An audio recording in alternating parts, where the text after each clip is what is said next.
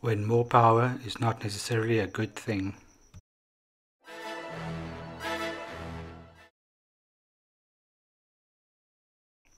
I had printed my extruder parts out of PLA and wanted to do PETG. When I printed, I saw this weird layer shifting. I think you can see it in the pictures here, and I immediately thought, okay, I'm skipping steps.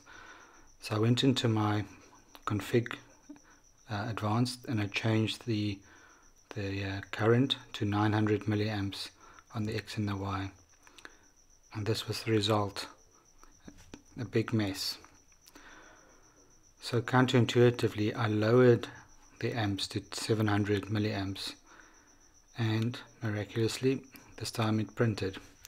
As you can see in this test print, at the bottom I ran out of blue PETG, so I just tested it in white on top.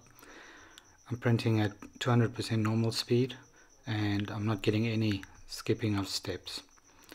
So if you are skipping steps, maybe you're using too much power and the stepper motor drivers are overheating, and that's why it's doing that skipping thing.